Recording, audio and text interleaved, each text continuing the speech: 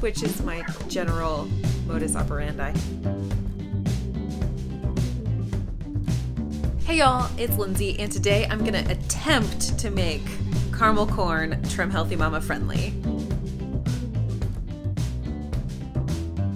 My friend Stacy over at Stacy's Mummy Magic did a video a few videos back where she made caramel corn from scratch, and it looked so good, and I thought there's got to be a way to make it Trim Healthy Mama friendly. Of course there is.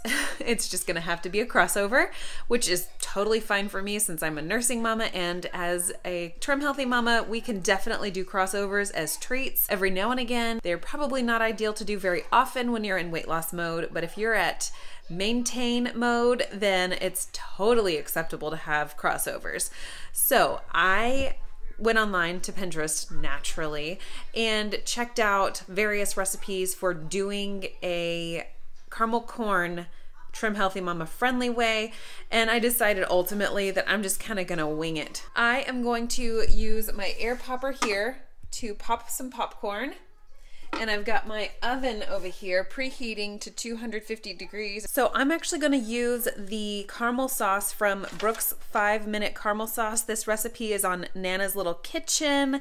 I used this caramel sauce recipe on my pseudo Twix bars, and I think this recipe is fantastic. It's a tried and true for us. I'm gonna follow Brooke's caramel sauce recipe to the letter. I'm not going to add any extra xanthan gum to it because I want it to be very liquidy and pourable so that I can coat all of the popcorn kernels once they are popped. So let's get started.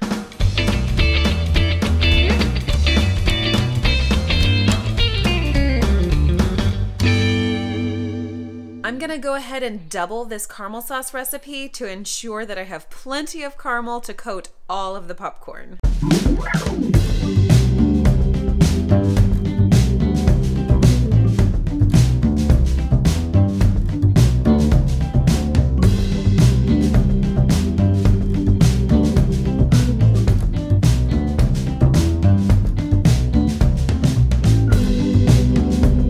Word to the wise, make sure you use a large enough container. Oh my goodness, we're struggling today, y'all. My caramel sauce failed in the microwave, so I cleaned up the mess and put it in here in my stovetop pan here, and it is bubbling away, looking like some serious caramel sauce perfection. Of course, you couldn't see that, it was all blown out. Anyway, I did go ahead and put the xanthan gum in there the way that Brooke's note states at the end of the recipe. I only did the 1/4 teaspoon of xanthan gum for the one recipe, so it wound up being a total of a ½ teaspoon. And I'm going to actually take my immersion blender and blend this up to make sure that I got all of the xanthan gum totally incorporated into this caramel sauce.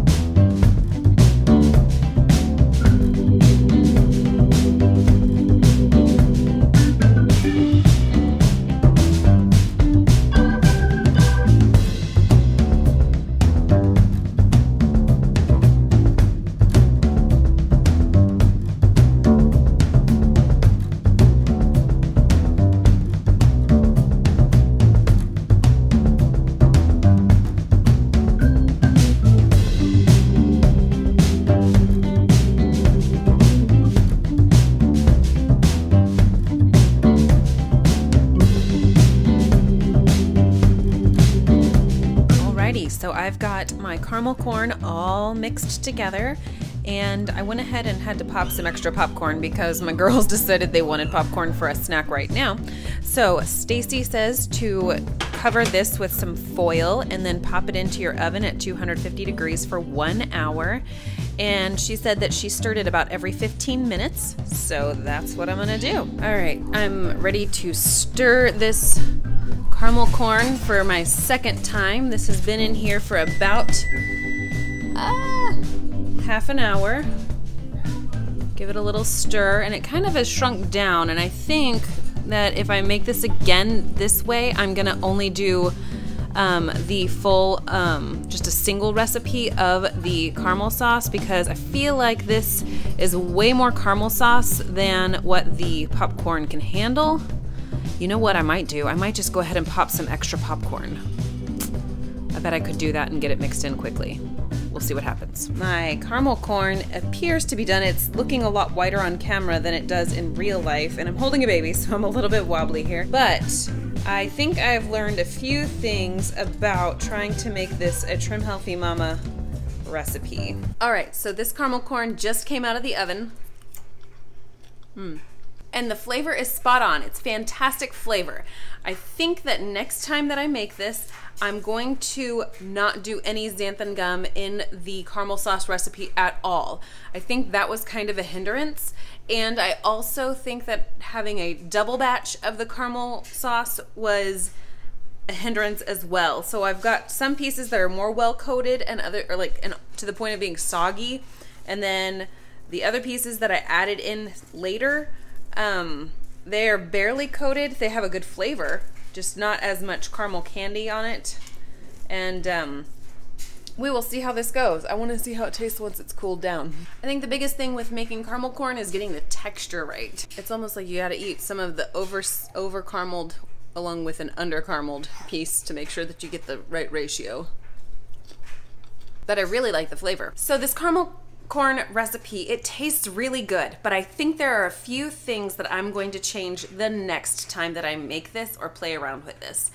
I'm not going to double the caramel sauce recipe the next time that I make this, and I'm not going to put the xanthan gum into the caramel sauce just because I think that while that makes it a really good thick caramel sauce for things like those pseudo Twix bars, it makes it a lot more difficult to get an even distribution on the popcorn itself. And I think doubling the caramel sauce recipe created a problem to where my popcorn was too wet.